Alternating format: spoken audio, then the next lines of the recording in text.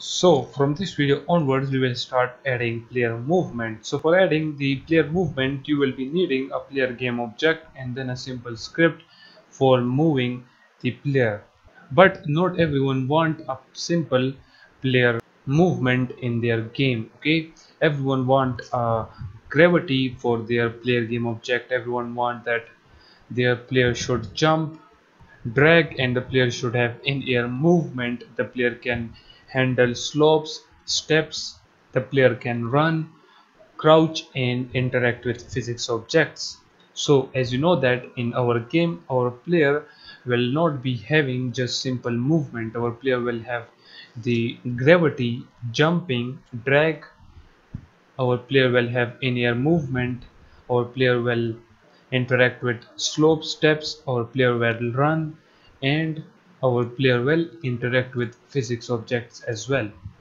So for this purpose Unity provide two components. The first one is the character controller component and the next one is the rigid body component.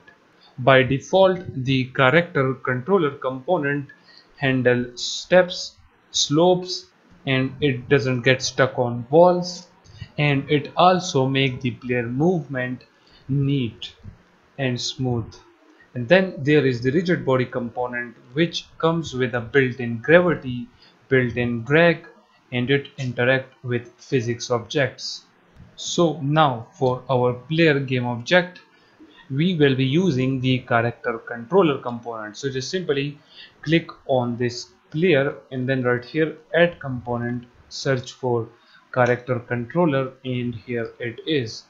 Okay, as you can see it has the slope limit, the step offset, and then the skin width, the minimum move distance, then it has this center xyz values, it has the radius and height. So add the character controller component, then make sure that you turn on the gizmos as you can see right here, and then let's change the center y value to 1. As you can see now it is covering all of our player object. Let's make the radius of it as 0.3 and the height will be 1.9. okay, so with our character controller added, now in the next video we will create a script for our player, and inside that script we will add all of the functionalities for movement, jumping, sprinting, etc, etc. So catch you guys in the next one.